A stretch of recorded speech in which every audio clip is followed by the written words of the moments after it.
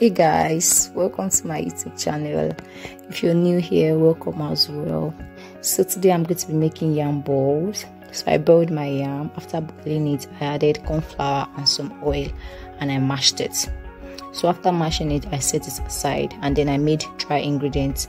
I put my all-purpose flour, my corn flour, my baking powder, salt, sugar and some cayenne pepper, and I mixed and then I set it aside. Then I decided to start rolling my mashed yam into balls, as the name implies. So I rolled it up into balls. Afterwards, I started dipping it into the dry ingredients and then I fried. Actually, you can do it in a lot of ways. You can decide to fry some carrots, green pepper, you can decide to fry egg, you can decide to fry a lot of things and add it to your mashed yam. But I decided to make it plain and have it with chocolate syrup.